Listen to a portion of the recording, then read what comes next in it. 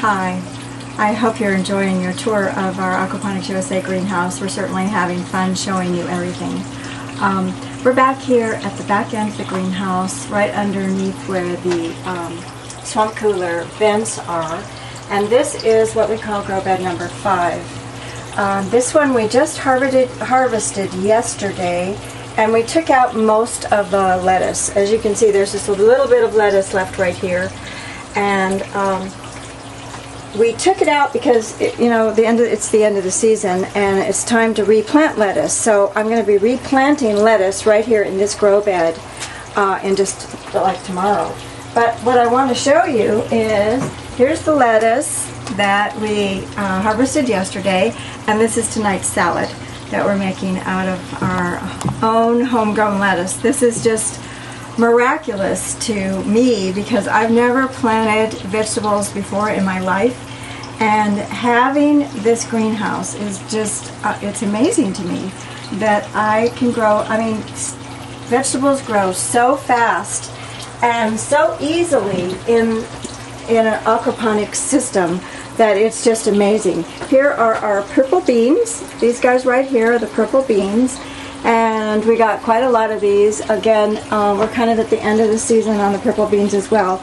But we just had a wonderful soup that I fixed full of these purple beans. These guys turn green when you cook them, so they look like real just regular beans when you cook them. Over here is basil. This is our basil. And we've got tons of basil drying right now in the house because we harvested a bunch of the basil yesterday too.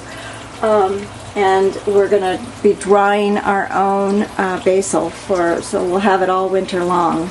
And I'll probably plant a little bit more basil too in the very near future. Hydroton is wonderful to work with. You just sort of want to get your hands in it because it just feels so nice. It's so different than dirt.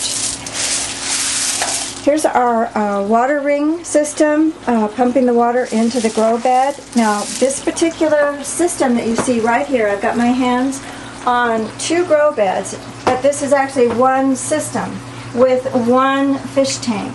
And this is the FGS2 system.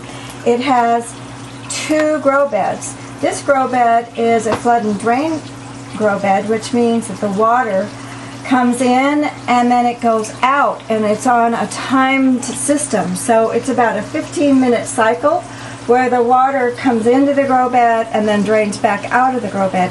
This grow bed here is a continuous flood bed, so there's always water in this grow bed. It doesn't drain out, but it's always new, recirculated water, but it's always got water in it, and it's wonderful for your green leafy vegetables like the basil and the lettuce and spinach and things like that. So come on down this way, and here are more beans. We've got lima beans here. Here's one. Look at this one right here. Beautiful lima bean. Big purple, sometimes purple spotted and sometimes white lima beans. And then over here we got tons and tons of spinach. We haven't been eating our spinach. We need to follow in Popeye's footsteps here and harvest a bunch of spinach real soon here. Now we're on the back side of grow bed number 5, and here's cilantro, and I need to pick some cilantro to put in that salad I just showed you because I haven't added my cilantro yet. Oh, it just smells so wonderful. Yum yum.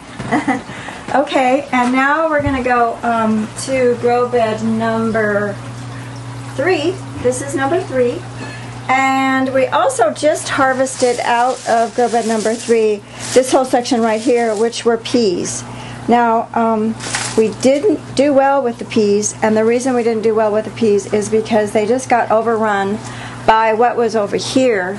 What was growing on this trellis right here was cucumber, and the cucumber leaves got so huge, and the cucumbers, it produced a lot of really big cucumbers, but it really took over the whole pea situation. So I'm going to plant peas here without the cucumbers, and the peas will do a whole lot better. And then over here on this side of this grow bed is zucchini. and you can see it's flowering. And if it were morning instead of afternoon, we would have a ton of bees in here that you could see pollinating for us. We've got just a whole gang of worker bees that come in every day. It's like they've been standing in a queue waiting to come in the door. We open up the door and in come all these bees. It's so fun. Here's an example of the cucumbers that were all growing here, just tons and tons of cucumbers, big giant leaves, just up till yesterday, and it was time to harvest and pull out the cucumber plant. And it's still growing out a lot of squash. You can see all these new guys. And then over here in the corner is more summer squash. And these are our tomatoes right here. Absolutely huge, gigantic tomatoes going all the way up to the ceiling. And out. And here, come over here. Here's the beginning of our tomato plants right there. Here come the tomatoes. So we're going to have a ton of tomatoes. I just did a Ski-Doo lens about how to can tomatoes, so I'm definitely going to have to follow my own instructions and can a bunch of tomatoes this year. Let's go this way because now we're back to our first grow bed. And again, here's more tomatoes, which is why I said we're going to have a lot of tomatoes. These guys were planted probably 4 weeks ago. They were this high 4 weeks ago. And here they are at over 2 feet high today. Back here on the trellis are melons. We've got a miniature watermelon growing here, and we've got some honeydew and cantaloupe kind of melons as well. So right now, that's what's happening out here. This is our first planting. This is our first grow out. And we're going to be experimenting with a lot more veggies as we move along, and we'll keep you posted. Now, in just a little while, why don't you come on out here with me for a second? In just a little while, I'm going to be planting seeds. I'm going to be planting seeds into this seedling tray. It's got a soaked Rockwell cube in it. And the seeds are going to go right in those little holes right there. And then I'm going to put this humidifying cover on top of it. And I'm going to put this seedling tray all planted back into the greenhouse. And it's going to sprout. And then those sprouts are going to go into the grow beds where you saw all that empty space. So our next video coming up is going to be that whole process of planting in the seed trays, soaking your Rockwell cube because you need to soak it at a certain pH level so it receives the seeds and gives them really healthy moisture. And we're going to have a whole video on how to do that. So we're going to put out several videos that can show you step by step how to grow plants in your greenhouse aquaponically. Thank you so much for visiting us. We're so happy you came, and we can't wait to see you again. Bye.